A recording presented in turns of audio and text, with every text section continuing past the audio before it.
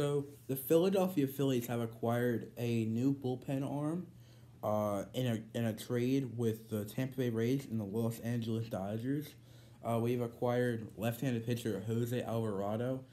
Um, we traded a right-hander Garrett Cleavinger to the Dodgers, and the Dodgers sent infielder Dillon Paulson and a player to be named later to Tampa Bay. Now, I think this is a good move for the Phillies.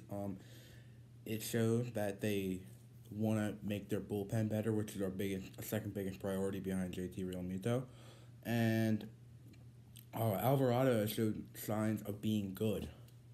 In 2018, in 70 appearances, he had a 2.39 ERA, struck out 80, and only walking 29 in 64 innings. But then recently, I think he's coming off an injury, and it says in 35 appearances in 2019, he had a 4.80 ERA, and now that doesn't sound very good, but keep in mind he's coming off an injury, and I do think that he can make a bounce back and be a big part for the Phillies bullpen.